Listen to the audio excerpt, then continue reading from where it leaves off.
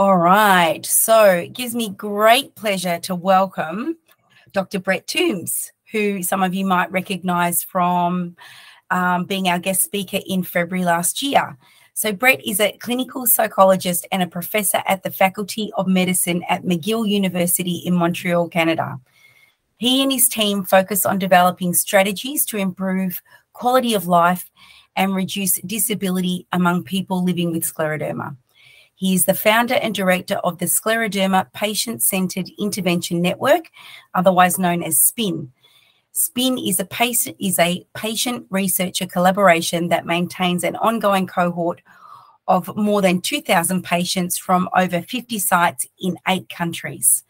SPIN studies problems prioritized by people with scleroderma and then designs programs to address those problems and test the programs in trials.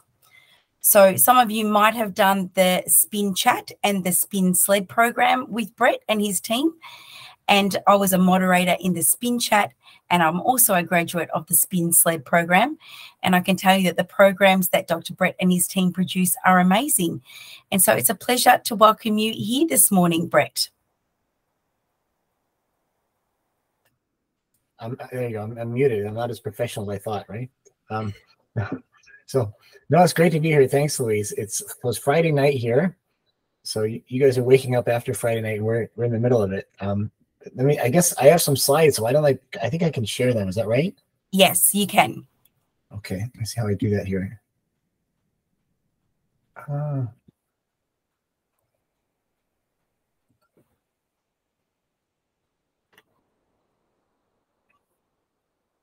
You don't know how do you do that, Louise, in Google? I've never used Google. So if you you'll see there's a little square with an arrow in the bottom, at the bottom where all the little icons are. So it's a square with arrow, and just present now. And then if you present the window that you want to, that you have your slides on. Yep. Let me see here. Okay. Okay, can you see it now? Yes, we can. All right. So I don't see anybody else now. I guess that's how it works, right? Yes, correct. If you're working on one screen, you won't be able to see anyone, but we can see you and we can hear you. Okay. And I've just asked everyone to pop questions into the chat so we can deal with all of those afterwards. Okay, so you'll moderate those, right, Louise? Yep. Okay, good. All right. Well, thanks everyone for the invitation and letting me come to speak with you tonight. Scleroderma Victoria has been just a wonderful partner for us over the years. I think we started partnering with Scleroderma Victoria probably before the pandemic, 2018 or 19, and we're working with people from your group for a number of years now, including Louise, who's been a wonderful partner. So what is SPIN? So I guess we say we do patient engaged research to address problems important to patients. So what does that mean? We started back probably almost 15 years ago now.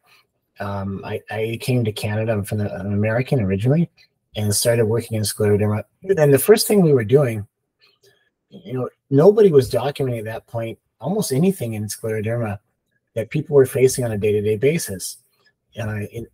There was virtually nothing on quality of life or mental health, itching and pain, and all the things that are kind of real problems that people face, all of you face every day. And we started documenting these problems, and we were working with Canadian patient organizations. And at some point we said, we ought to do something about this. There's nothing out there for people with scleroderma. And if you have a more common disease, if you have cardiovascular disease or rheumatoid arthritis or diabetes, there's more that you can do than just take your medicines. I mean, the medicines are critical. They're the foundation of your healthcare, but there's also other things that are important. You get physiotherapy, and you can go to somebody who knows what they're doing or prescribe exercises for you. There's education programs on how to manage your disease, what kind of questions to ask your doctors. There's psychological mental health support, and there's something called self-management tools. And it's a kind of a funny name, self-management, because it doesn't mean it got named this way back, but it doesn't really mean managing by yourself. It means becoming better at working with your teams, knowing what questions to ask, knowing how to find resources, understanding when you can do more to address a problem, when you need to get help, and so forth. So all these things are really easy to get if you have one of those common diseases. But there's really not been anything for rare diseases like scleroderma. So, gosh, again, quite a few years ago, we pulled together people from a number of different countries, because there's not enough of us in any one place to do this very well. And so we began to work together, and we said, well, we ought to try to find a way to develop, put programs together, and not just put programs together, but test them to make sure they're helpful to people, and then make them available free of charge. And they're not free to make, and they're not free to test, and they're not free to even provide afterwards. But we work with groups like your group, Scleroderma Victoria, Scleroderma Australia, our Canadian partners, and who work with us to provide the funding we need to, like for Louise mentioned, our support group program. And so we provide these programs to people once we've tested them around the world. So we have a couple different parts of things that we do. We do a lot of research. We started as a research organization, and it's really important to do research on these kind of things. And we also now we do a lot of education that's not research anymore. So Louise said we have over 2,000 people with scleroderma have gotten involved in our research, and that's being in our studies. We also have dozens of people living with scleroderma who work with us in different projects. So whenever we start a project, we have a team of people with scleroderma who sit down at the table with our researchers and work with the team to make sure we get it right. And that's we're much larger, and I think much more effective than any group. There's something like 7,000 rare diseases out there, and there's no other group that's done the kind of things we've done in the communities. And I think one of the reasons for this is because we do have really good relationships with people with scleroderma and patient organizations. And so we work hand in hand together. So we build everything together. People participate in our studies, and we work with patient groups like yours to get it out to people. We had a lot of really generous doctors. In Australia, we have centers in Adelaide and Sydney. We don't have one in Melbourne, and I wish we did. Although we work with 2 dentists that are excellent working on our studies in oral health, which is Tammy Yap and Matthew Lynn, who have done stuff with Scleroderma Australia, Victoria. But it would be great to have a center, but we have people who, help recruit people to our studies and work with us. And, what we do is when we say we have a cohort, that means we have people with the disease who provide us information periodically about what kind of things they're going through, what's most important for us to know about, and then we study those, and then we translate those into programs. We put those programs online or do them via video conference, so that we can get them to people wherever they live. So, so the research part of what we do is this thing called this cohort, like I said, and as Louise said, we had over 2,000 people join at some point, but it's been going on for a number of years. So people come and people go. We still have over 1,500 people from I think 7 countries now. In Spanish, English, and French. And if you join the cohort, if you're interested, we don't have a center in Victoria, but we can also directly enroll you through our center. And you register for the cohort, and every 3 months we have a series of questionnaires that you send you an email and see if you'll complete. And they're on topics that patients that work with us have identified as really important. And I'll go through some of the stuff we're working on now in a little bit. And you log in your computer, you complete the questionnaires. They take usually 15 to 30 minutes, and these help our team and other medical experts understand the disease better, including the problems most important to people like you, and they help us develop programs. So we do a lot of research to make sure we get our programs are really high quality before we actually even try them out. So what do I mean by these programs that we do? The first one that we did, and we have a number of them that we're working on developing and putting together, But one of the things that the patients working with us said was really important was their hand function, their ability to use their hands. Of course, as you go throughout the day, it's hard to do much of anything, whether it be typing, opening your car door, opening jars, and using silverware in the kitchen. So these are really important. That's one of the things people are most concerned about, is what's going to happen to their hands and how well their hands are functioning. So we put together this program, and you can actually log in right now. This URL here, the https at tools.spinsclero.com, and our main website is spinsclero.com. And so if you go there, you can find all of our materials, and you can sign up for free and use the program on your own. And so what's it look like to use a program? It's a website, and there's different modules here. So each module or each section focuses on something different. So one section focuses on using your thumb, that you need to grasp and hold objects.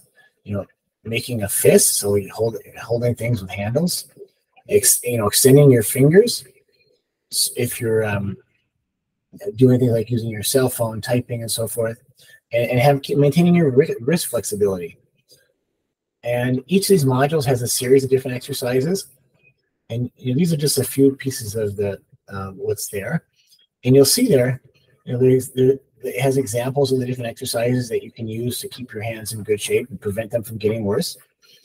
And they have different exercises depending on how severe your hands are. So there's some exercises for people with mild to moderate hand function difficulty, and some that are more severe, and we've adapted the exercises for both groups.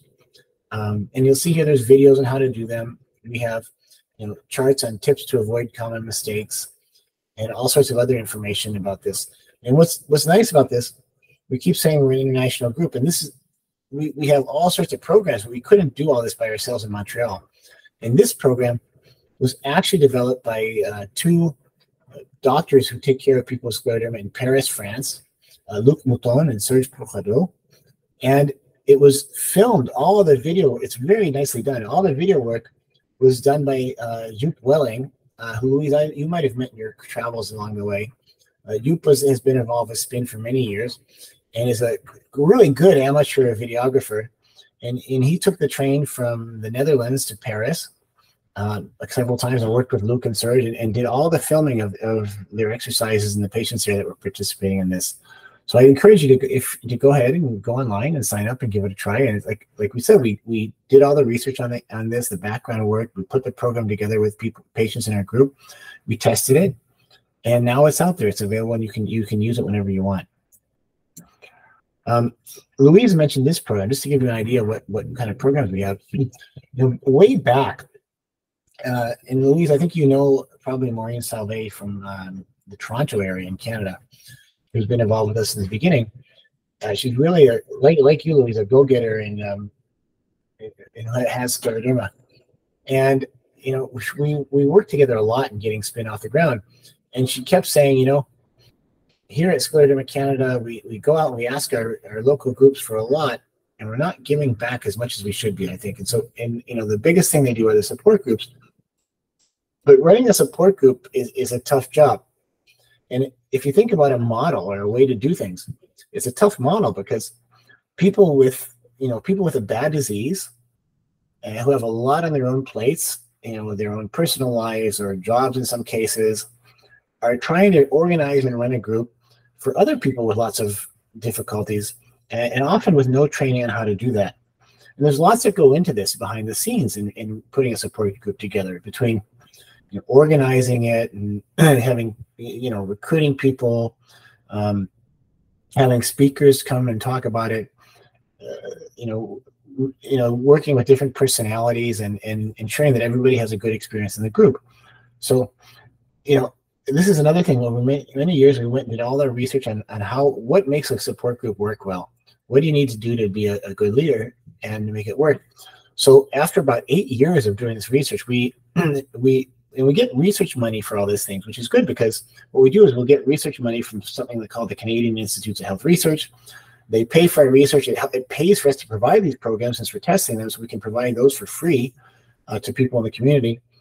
And then we do our studies, and then And then we've done two things at once. We've provided a good program, and we've done the research we're supposed to do to test it. But this is a 13-week program. There's one session a week. It's all by video conference. And each session lasts between 60 and 90 minutes. And it's all by video conference. And each week talks about a different topic in the group, and I've mentioned some of them before. And Louise went through the program, as she mentioned.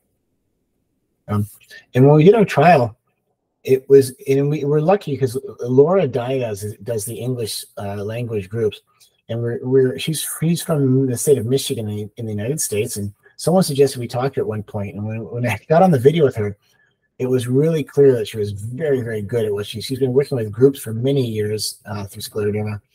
And so instead of just getting her advice, I recruited her to see if she'd lead the training groups. And she's done that now since we started this several years ago, and just does a fantastic job. Laura is exceptionally good at this. And you'll see this. So when we ran our trial, or I tested this, we had about 74 people got the training in the trial, and 74 people had to go on a wait list, but they got it as soon as the trial was over. And so almost 150 people went through it in the trial, and everyone rated this for their satisfaction. And the score was like 3.8 out of 4, which is really high for this kind of thing. And everyone who signed up attended over 11 sessions out of the 13. And sometimes people were doing this from their hospital beds, quite literally. And we had really good results. That it both helped people feel that they're more confident in doing what they had to do to be a successful leader, but also kind of reduce their burden and the stress in doing it, which is an important part of it too, because we don't want to have people killing themselves trying to do this too, as much as possible. It's a lot of work anyway to lead a support group, but the more we can reduce what's involved in terms of that burden, the better. So that's what we did, and now, since the trial's over, we still provide this group. We do it now as an educational program. So, and I know that scheduling can be a little bit tricky from Australia, because you're 13 hours ahead of us in Montreal, but we find a way. I think there's a 5 p.m. group going on right now, a training group, and someone from Australia signed up, so it's 7 in the morning for them, and they get up early and do it. But it's there, and if you're interested in doing this in a support group, talk to your local organization, Victoria. There's always room for more, and we're happy to provide that. So what kind of other stuff we do? So we do groups and programs. We also do work that helps people understand scleroderma better. And a lot of things go, because scleroderma is rare and there aren't treatments available for some things, a lot of things go into the radar, and pain is one of them. So we did this study recently, and we looked at how much pain people with scleroderma were living with, and what was happening with their pain. And what was remarkable is that, we found that people with scleroderma have as much pain as people with rheumatoid arthritis. And rheumatoid arthritis is almost defined by pain. If you say, what's a painful rheumatic disease? Rheumatoid arthritis is the model for this. But people with scleroderma have just as much. What's different is that people with arthritis have pain because, in addition to all the other stuff we might get, like migraines and back pain and things like that we all get, rheumatoid arthritis results in their joints being all swollen up and tender. But in scleroderma, there's lots of different things, whether it be swollen joints or contractures or ulcers, painful gastrointestinal symptoms and skin involvement and so forth. So that was our first work in this. And this was we had over 2,000 people in the study. And this kind of put it on the map and said to people, a lot of rheumatologists didn't realize, they never asked about this. And they would tell us this, that we never knew there was so much pain here. So now we're developing another, we're moving on from here, and we're working right now, and hopefully some of you will participate in this, where we really want to look at each one of these factors that are involved, and that can cause pain for people. Because what we know so far isn't enough to do much about it. But if we really nail it down and figure out, when you have contracture pain and when you have ulcer pain, how often does it happen? Is it constant? Is it intermittent, coming and going? How severe is it, and so forth? So we're really kind of drawing up a roadmap of all the way that pain affects people with scleroderma. And with that roadmap, then we would hope to bring in people who are really expert in pain itself, and that can help us figure out how to do things that actually help people reduce their pain and live better despite having these problems that cause pain. You know, Louise mentioned the work we did in Scleroderma, and that's when we actually met Louise initially. Is that when COVID started, we did a lot of work on different things, including mental health and COVID, and vaccines. And one thing, right at the beginning of COVID, this all moved very fast. So in April of 2020, things were unfolding, at least here in Canada, that's when it started to unfold, that, we ought to keep track of what's happening with people's mental health and do something about it. And, the first thing we did is we pulled together a group of patients we work with all the time. And I have to say, this is a great example of why we work so closely with patients, because I'll talk in a minute. We put together a program, the SPIN chat program, to help people get through those first lockdowns. And when we're doing it's a program we provide, and we also research the program. And we thought that people were going to be, depression was going to be the biggest deal here. And all the patients said, no, it's anxiety. People are really worried. They've got lung disease. They are on immunosuppressant drugs. It's a terrible disease. People are really scared about it. And, they were absolutely right. So this is why we work with and listen to the patients on our teams. And that became our focus of our intervention. It included a little bit of everything, but we really focused on anxiety. And if you see these charts here down at the bottom, there's some really good news here, actually. And I want to point out that there's a difference between, really going through difficult times. And I think sometimes people like you who live with this have quite a bit of resilience and skills at coping, because you live with a lot all the time. And, it makes it more difficult, and it can make people more prone to have mental health problems. But it can also really create skills and flexibility and stick-with-itness, so that, and what happened here, you'll see this chart here at the bottom on anxiety, and I'm looking at the left-hand side, I'm not sure if you can see my arrow here, shows that right at the beginning, the anxiety compared to before the pandemic shot up, and everyone was a lot more anxious at the beginning. But if you follow the line across the chart, it came back down by the summer of 2020. That was the first summer of the pandemic. And it's been down ever since. So people kind of adjusted and made the best of things. And the graph at the right here shows that depression symptoms didn't ever go up.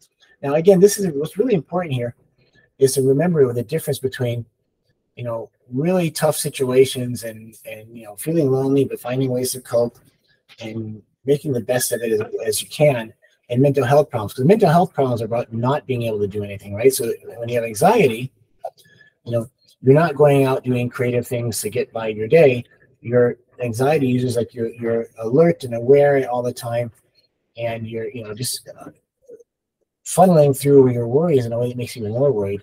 And usually when you have depression, you stop.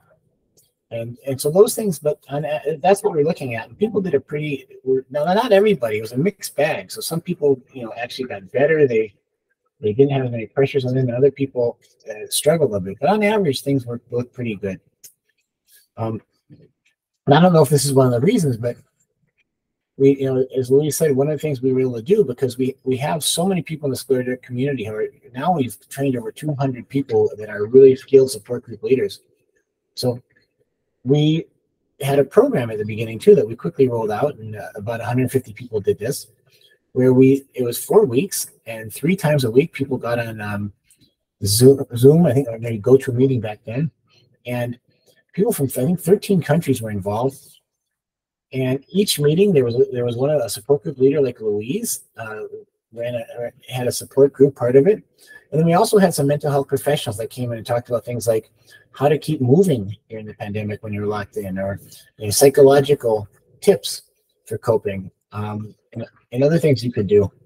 And it worked pretty well. We had some good findings, and it helped people manage their mental health.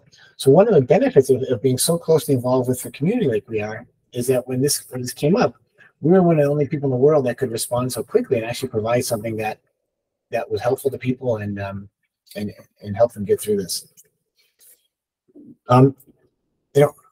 Another thing we looked at is everyone had lots of questions about vaccines. And there wasn't much research, so people were wondering, if there were more side effects for people who took the vaccines. And there were some recommendations about holding medications with vaccines and so forth. So we had about 930 people who answered questions about their experiences with vaccines. This was way back in 2021 when hadn't been out for that long. And we found that most people had gotten a vaccine if they could at that point. And that there wasn't a lot of hesitancy. So most people were getting them. People were staying on their medications for the most part. I think in the second rounds and later on the second, third rounds of vaccines, some people would begin to hold their medicines, immunosuppressant drugs more initially when they did that. But the good news too is that there haven't been any more reactions to the vaccine than anybody else, which is really good news for people.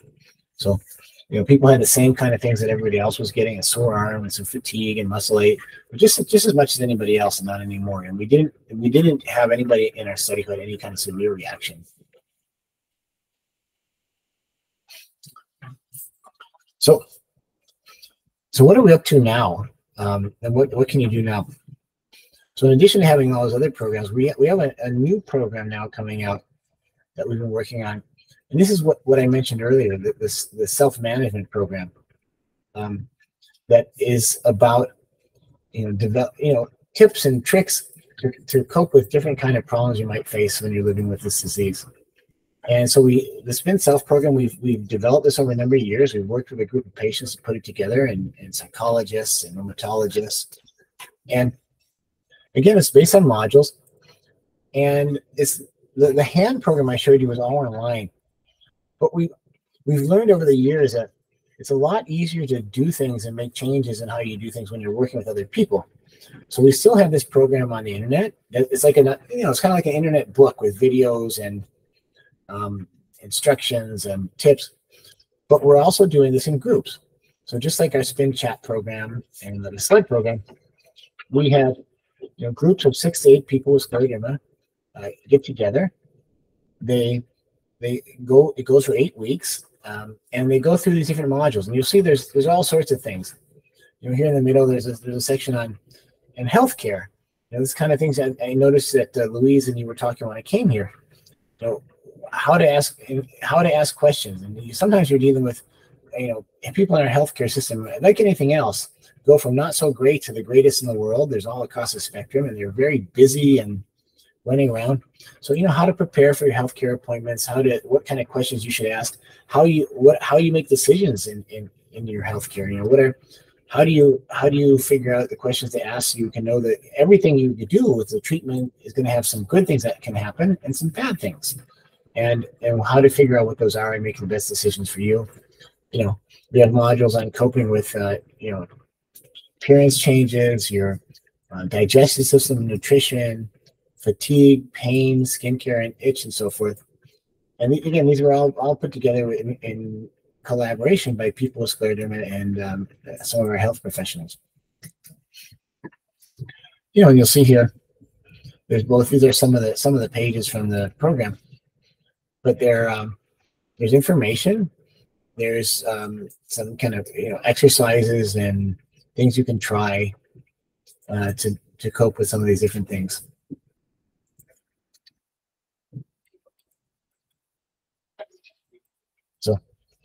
So we have a lot going on. So we have in Montreal, I think there's that's 10 or 12 of us, and then we're kind of the coordinating center. And we work with, again, people in all over the world that have research questions, that have needs that they've identified, and we try to put together studies that address those needs. And these are some we call infographics. These are just like some examples, and you can find those on our website too, and they explain what we've been doing in research. And I've used a couple of them in the slides today. One of the most exciting, I think, projects we have going on right now, which is interesting to me because I'm a psychologist, like Louise mentioned, but our program is basically focused on what are problems that are important to people on a day-to-day basis, not just psychology. And this is one that oral health and dental issues is just a big issue that when we go out and ask people what we should be studying, this comes up. So this is something we're working on right now. And I'm not a dentist, so our team's not going to run any trials in dentistry or oral health interventions. But we have so many people involved that we can really go out and map. We're mapping right now what's been done and what people know about oral health problems in scleroderma and solutions and management. And then we're going to do launch a questionnaire for healthcare providers and people like you, and kind of with a couple of thousand people involved, map really what are the key issues. And then we can help other people too who are dentists and professional oral health to begin to address those things. They really haven't been addressed very well in scleroderma. And this is what I mentioned before. We're working with two people out of Melbourne. So Tammy Yap and Matthew Lynn are two young, I guess everyone's young now for these days for me, but two probably middle-aged, but people who are young to me, dentists in Melbourne, and they're wonderful. And I thank your group for linking us up to them. And actually, the way we found them is because your group in Scleroderma Australia has such wonderful resources, and your oral health research for patients was really nicely done. And I asked who did that, and that's how we got in touch with them. So they're working with us in this project. And one of the things that, again, I keep mentioning again and again is I think we're good at what we do because we don't do it alone. We do it as part of a community here. And we really rely on patients to help us decide what we should be studying and researching, to actually do the studies the best way possible, to help us understand what it is we found. It's sometimes not so obvious when we see why did we find this? How does this reflect what you're living with?